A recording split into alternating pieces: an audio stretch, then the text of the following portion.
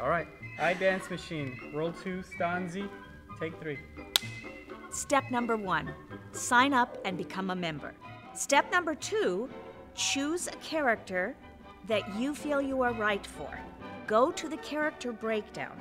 Now, the character breakdown is the list of roles that are available, and you will see a description of the character and the age range.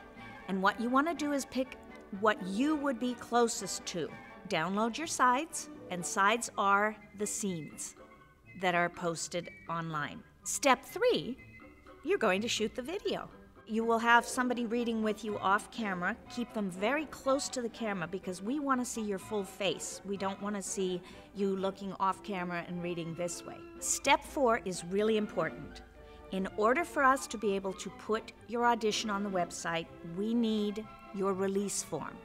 You need to download it and sign it and send it to the address that you're given on the website. And if you're under 18, your mom or dad needs to sign the release form for you. If you're 18 and over, you sign your own release form.